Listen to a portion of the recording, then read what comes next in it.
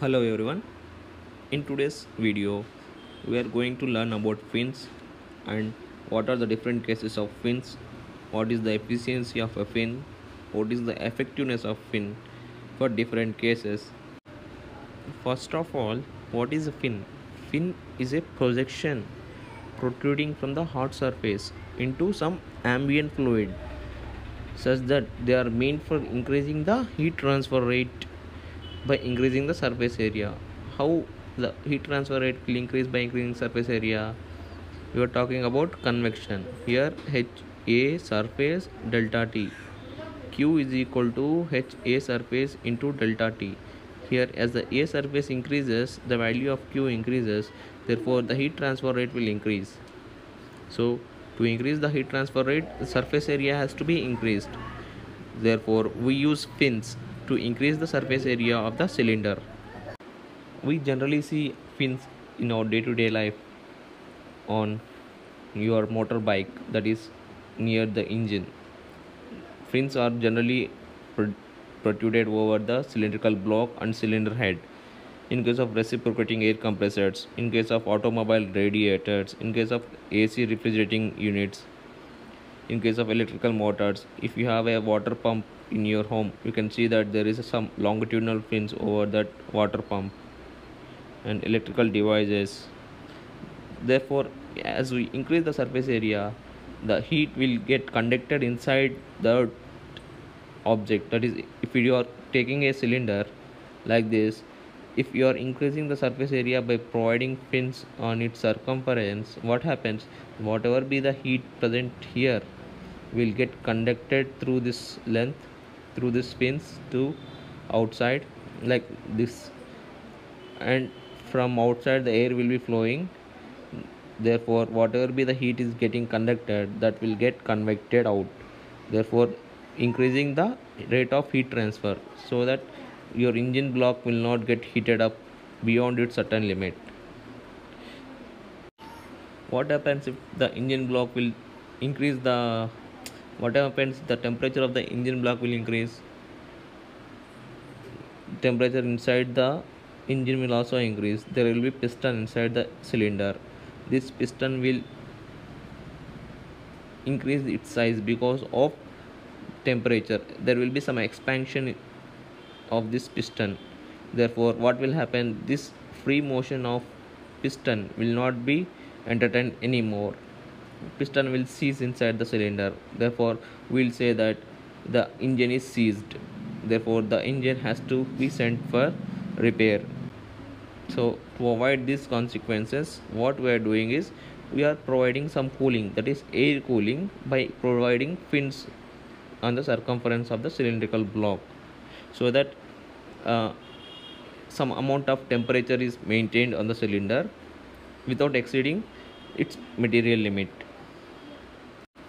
I hope you understand what is the use of fins. So let us start our discussion. What are the different cases of fins, and we'll see what are the efficiencies, what are their effectiveness for each case.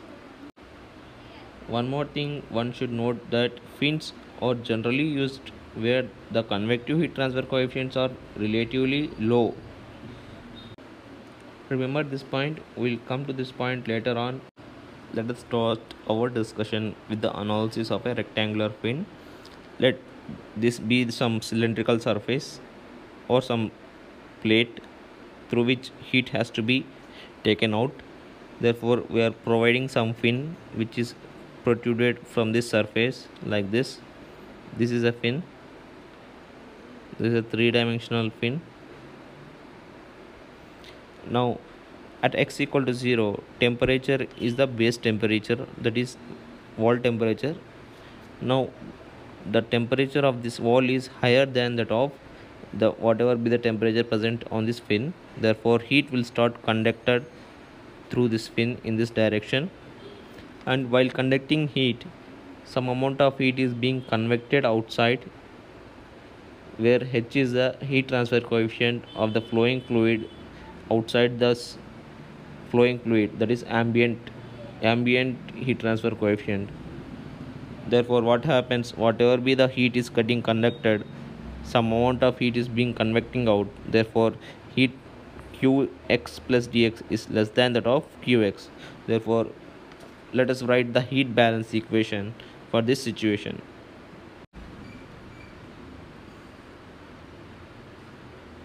See, Qx is equal to Qx plus dx plus Q convection. Qx plus dx can be expanded like this: Qx plus dou Qx by dou x plus dx plus Q convection is nothing but h into surface area, which is nothing but perimeter into length, into T minus T infinity. Let T be the variable temperature present on the fin. Okay. After cancelling out all these terms, we will get dou square T d square T upon dx square minus Hp upon KAC into T minus T infinity. This is the cross sectional area. This area is the cross sectional area of the fin. Okay. Let us take some assumption. Let us say that T minus T infinity is equal to theta. Therefore what will happen? dt upon dx is equal to d theta upon dx, since T infinity is constant. Therefore we can write d square T upon dx square as d square theta upon dx square, putting Hp upon KAC is equal to m square. This is used, since we are writing everywhere Hp upon KAC, we have given some name to this as m square, which simplifies our calculation. Therefore d square theta upon dx square minus m square theta is equal to 0, from where we will end up with this quadratic differential equation, whose solution is d is equal to plus or minus m is the root of this quadratic equation, from which we can write x is equal to, that is theta is equal to c1 e power minus mx plus c2 e power plus mx, where m is root over Hp upon KAC. AC means cross sectional area. This is the cross sectional area. Please do remember. P means perimeter. H means convective heat transfer coefficient. K is thermal conductivity. Here again C1 and C2 are the constants of integration, which again we have to find out by substituting the boundary conditions. What are the boundary conditions? Let us see what are the boundary conditions. There are two boundary conditions required, since there are two unknowns C1 and C2. First boundary condition is that at x equal to 0, T is equal to T naught, that is theta is equal to theta naught, which is T naught minus T infinity. This is common boundary condition. And second boundary condition depends on different cases of fin. Now let us discuss the each case of fin clearly. First case is that fin is infinitely long over very long fin. A fin is said to be a very long fin when the tip of the fin, temperature of the tip of the fin is same that of the temperature of the ambient fluid. Therefore, since the temperature here is T base temperature, the temperature here is T infinity, then we will call it as an infinitely long fin. For this situation, we have the formula theta upon T naught, theta upon theta naught is equal to e power minus mx. We have arrived this from our basic formula, that is theta is equal to c1 e power minus mx plus c2 e power plus mx. If x tends to infinity, what happens? What is theta? Theta is nothing but t minus t infinity. At x tends to infinity, t is equal to t infinity, therefore equal to 0. Therefore 0 is equal to c1 into e power minus m into x plus c2 into e power m into x. Since x tends to infinity, this value will become 0, but this will become infinity. So to make it 0, only possible case is that c2 has to be 0. Therefore what will get? Theta is equal to c1 into e power minus mx. Now we have to find this constant of integration, which can be found using the first boundary condition, that is at x equal to 0, theta is equal to theta naught.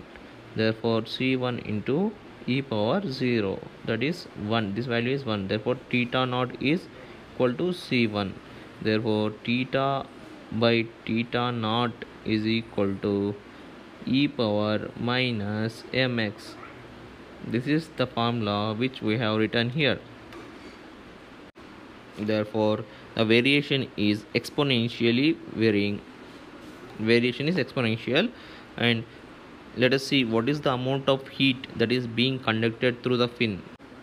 Let us apply the Fourier law of heat conduction at x equal to 0, which is minus Ka dou t by dou x. Now dt by dx is nothing but theta naught into minus m into e power minus mx. At x equal to 0, this will become 1. Therefore dt by dx is equal to minus m theta naught. Now let us substitute this value of dt by dx at x equal to 0 in this equation. We will get Kac m theta naught. Here A is nothing but AC, that is cross sectional area of the fin. Therefore Q is equal to Kac m theta naught. Since m is equal to root over hp upon Kac, you will get Q is equal to root over hp Kac theta naught. This is this equation. Therefore you have to remember this equation for heat. This is same for all the cases that I will show you later. Now let us see the second case in case of fin. Second case is that fin is finite in length, but the tip of the fin is convected. That tip of the fin is insulated, so that there is no heat transfer rate at this tip. Insulation means there is no heat transfer. We can also use the condition that dou t by dou x is equal to 0 at x equal to L. Dou t by dou x equal to 0 at x equal to L can be used because it is a insulated tip. There is no heat transfer. Since there is no heat transfer, Q is equal to 0 at x equal to L, from where we will get dou t by dou x at x equal to L is equal to 0. Since dou t by dou x, that is dt by dx, is nothing but d theta by dx, we can write this as like this. Then what is the solution? Initially we have seen that theta upon theta naught is equal to e power minus mx for infinitely long fin. For this case, that is insulated tip case, the equation is theta upon theta naught is equal to cos h of m into L minus x by cos h of ml, where cos h is an cos hyperbolic function. What you have to do is you just find out the value of m into L minus x and put it in virtual calc using hyperbolic function. You will get cos h of m into L minus x. The value of q fin is same up to here. Everything is same. Only thing that you have to do is multiply with tan h of m into L. Okay, this is the second case. If in the examination there is no case mentioned, then by default assume that it is an insulated tip. And one more thing, that there is no such thing like this insulation for the tip. We are just assuming that there is no heat transfer taking place there. Now coming to our third case. Third case is that fin is again finite in length, but the tip is not insulated, that is there is heat transfer at the tip also. Therefore first case is that fin is of infinite length. Second case is fin is finite length but the tip is insulated. And the third case is that fin is finite in length and there is no insulation at the tip. Therefore heat loss will take place even from the tip. Therefore our formula is similar to that of second case, but only thing is in place of L we have to write LC. LC is characteristic length, that is or corrected length, which is equal to LC is equal to L plus T by 2 in case of rectangular fin. LC is equal to L plus D by 4 in case of pin fin. A formula for Q is also same. Only thing that you have to do is in place of L write LC. Therefore all the three cases of fin by now has completed. Now let us see what is the efficiency and what is the effectiveness for various cases. Fin efficiency. Fin efficiency is defined as the ratio of actual amount of heat that is being conducted through this fin to that of the maximum amount of heat that can be taken out by this fin. Therefore, what is the actual amount of heat that is being conducted into the fin? We have already seen, that is root over hp kAc theta naught. Root over hp kAc theta naught is the actual amount of heat that is being conducted through this fin. Now, what is the Q max? Q max is that the amount of heat that is being convected from the surface of this fin to the top surrounding ambient fluid, such that the temperature of the entire fin is same as that of the base temperature, that is T0. Whatever be the temperature present at here, if we assume that the same temperature is exist throughout the fin, then the heat transfer rate will be maximum, that is HA T0 minus T infinity is the formula for Q max. Therefore, we know the formula for Q actual and Q max. Therefore, we can find the efficiency of the fin for the case 1. The value of Q max is same for all the cases, which is equal to H A surface area, H into A surface area into T0 minus T infinity. Therefore, this is same for all the cases. The only thing that differs is the numerator, that is Q actual. Q actual will vary depending on the case of the fin. If you are talking about the first case, Q actual is root over hp kAc theta naught. If you are talking about the finite length of fin with the insulated tip, that is second case, Q actual for the second case is root over hp kAc theta naught minus T infinity, T naught minus T infinity into tan h of ml. Only thing that is added is tan h of ml. If you are talking for the third case, the only difference is that there will be mlc in case of ml.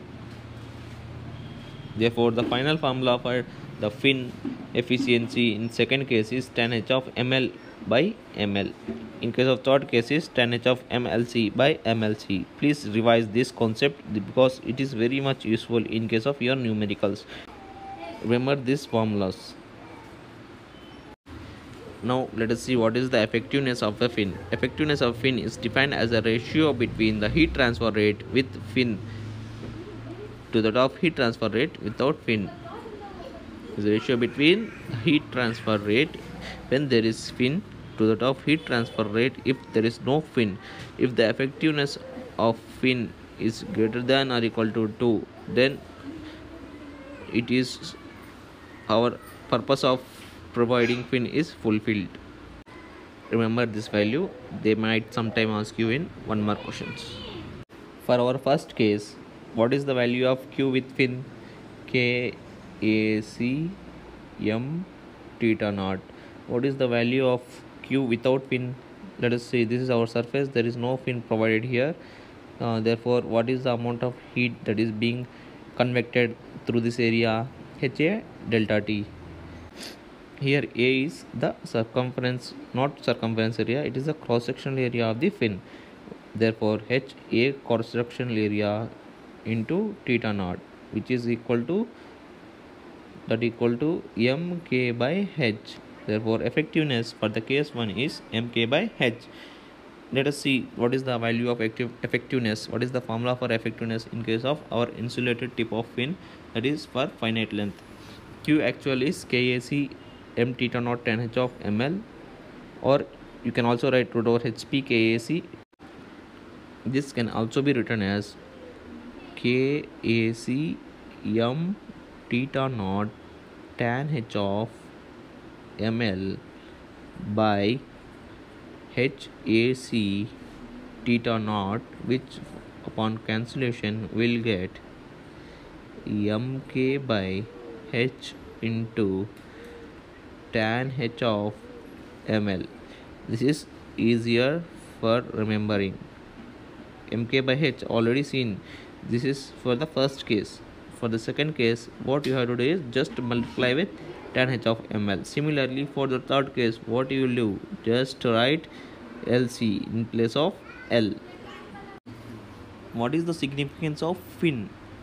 Significance of fin is that by what percentage the heat transfer rate will increase by using or keeping the fin compared to the case where there is no fin. Therefore, this is just comparison between what is the amount of heat that is being heat transfer that is being taking place when there is a fin to the top. What is the heat transfer that is actually there when there is no fin?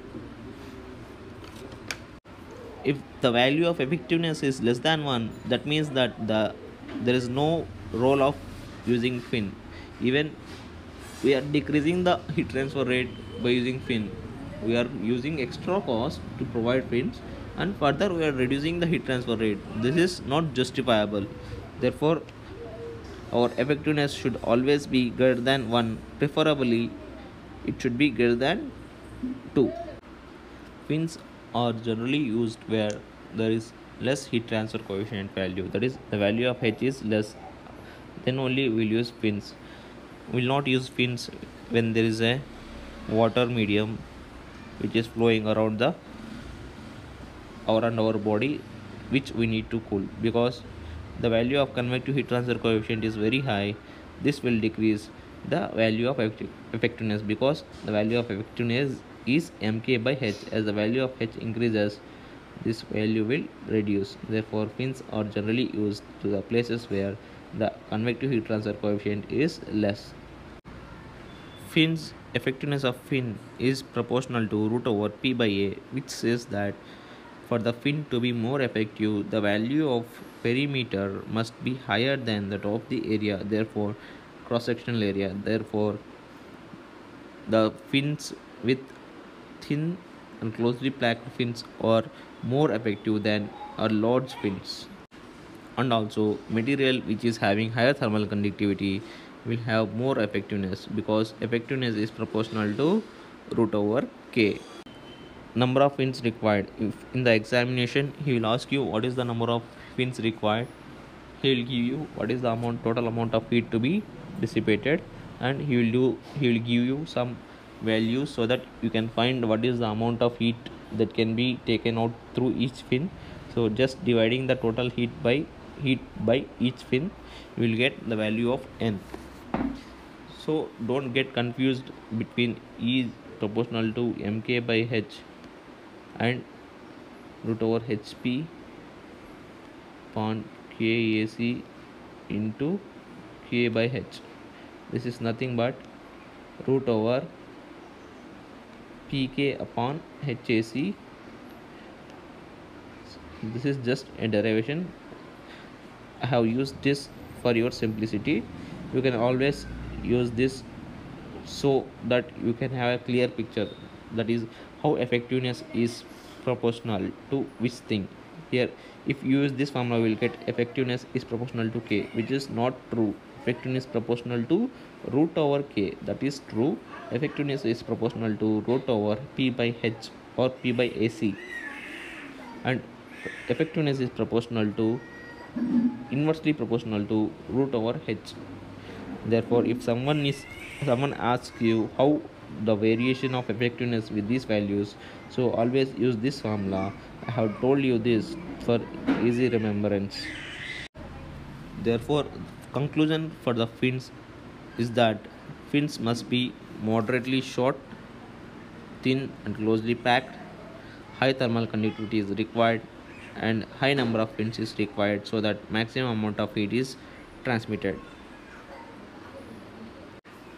In our next class, we'll do some numericals on fins. So revise this concept and be prepared and come to next class so that you will enjoy the solving of problems of heat transfer in case of fins.